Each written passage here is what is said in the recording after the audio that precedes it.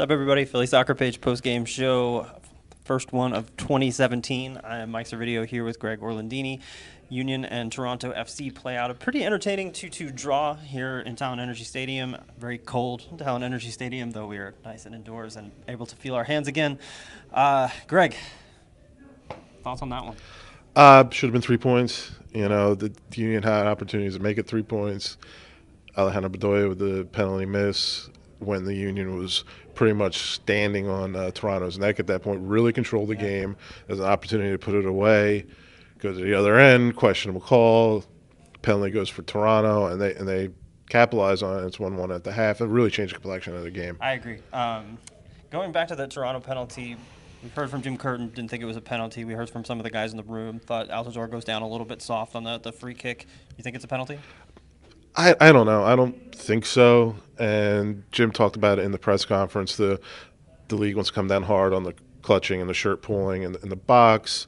And you see these things early when they put these edicts out. They kind of all the refs want to show they're calling it. So he makes the call. I thought Altidore went down pretty hard, pretty early. I just at first glance, I want to look at it a few more times. First glance, I didn't think it was a penalty. Yeah, I don't know. I haven't seen a good replay yet either, Yeah. so we'll try to look for that. After a game last week in Vancouver where the chances were really at a premium, it's really nice to see the Union come out and get 2 goals and had the opportunity for a couple of more. And it's even better to see both strikers get on the score sheet. I think it's probably a little bit disappointing to see Jay Simpson come off injured and have to be replaced so early in the game. But good to see the strikers on the board. Yeah, Simpson I thought was really more in the flow of the game this week opposed to last week.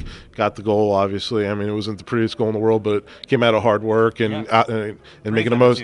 What's that? Brave header. Yeah, brave header, came out of the hard work and getting an opportunity, and ball went in, and he was more connected, I think, more in the flow of the game. And then he goes out with an injury. But CJ comes in and has a really fine game, gets a goal himself to tie the game up. And so it's great to see your 2 strikers get on the board, even with losing Jay. I thought CJ's goal was terrific. I think the patience that Fabian Herbert showed in the midfield before he releases Sapong, and then I think Sapong does really well to hold his run and then to get really into space. And then he still has plenty to do there. He's got Clint Irwin coming right out on him, takes a step around him and finishes into the empty net. I thought that was really important for Sapong. Oh, big goal. And, Clint Irwin's no slouch, very good goalkeeper. And Sapong, like you said, had a lot to do and got it done. A really nice touch. Yeah. Let's talk about that Toronto second goal. They win a, I think, questionable free kick kind of just inside the Union half, and then it just seems like the whole back line falls asleep, and that they're able to convert from that left side. Well, they got to do better. I mean, I think that's what it boils down to, and Jim Curtin said it, and he kind of shouldered some of the blame on that for kind of jawing at the ref, and the team kind of was following his lead and wasn't really paying attention to the situation. But ultimately, it's the guys on the field. I mean, they have to kind of step up a little more in a play like that. I mean, it was a nice goal by Morrow. He had a good touch to get it in, but you had 10 guys out there just kind of weren't ready. I mean, we talked a little bit about Ali Bedoya's penalty miss, but I thought particularly in the first half he was leaps and bounds better than the performance against Vancouver. He was all over the field. He was on the ball a lot more. He was making key passes. Did you think his performance was much improved? I think when I was doing the live tweet, I said he was marauding out of the midfield, and I think he was. He was kind of coming out of that, we call it the number 10 slot that he's playing in right now, and just getting in the box, putting pressure on the defense, getting on the ball, getting involved. And you kind of wonder what his role is. Is he playing more like a withdrawn striker, or is he playing more like a traditional number 10? I mean, I think he looked more like a withdrawn striker, a guy that wants to attack, get the ball in attack, not so much spread the ball around, which is fine. If it fits into what's happening in a game, it's fine if it works.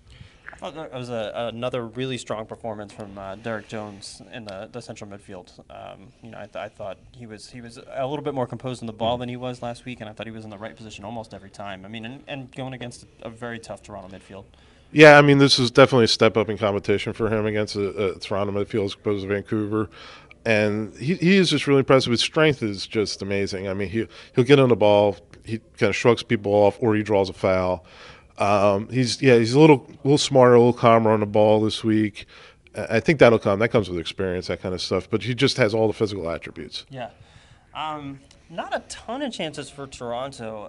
What did you think of the center back pairing again this week? I think we're specifically looking at a Gucci and Diego because we didn't know what we were going to see from Gucci coming in here after a couple of years layoff. I thought he held his own. I think a lot calmer performance from Gooch. Yeah. Yeah, they didn't have a ton of chances. Again, they had the same issue the Union had. They lost one of their starting strikers, and Sebastian Travanko went out in the first half. So that obviously changed what they were going to do a little bit. But nobody said Gooch's or Richie's name a lot, which is good. I think Yeah. when you go through a game like that and you're not calling out the center backs too much, I think that's probably a good thing. Yeah. All right, I think we'll wrap up there. Union travel to Orlando City next Saturday evening, which I assume will be a warmer affair for everybody You would involved. think, yeah. And I'm hoping that's the case. We're back here, and I believe in 2 weeks. April 8th against April- Portland. There we go. April 8th against Portland. Look for us this Wednesday on the KYW Philly Soccer Show. We'll be podcasting and saying stupid things. I don't know. Thanks for watching, and we'll catch you in a couple weeks. Thanks a lot.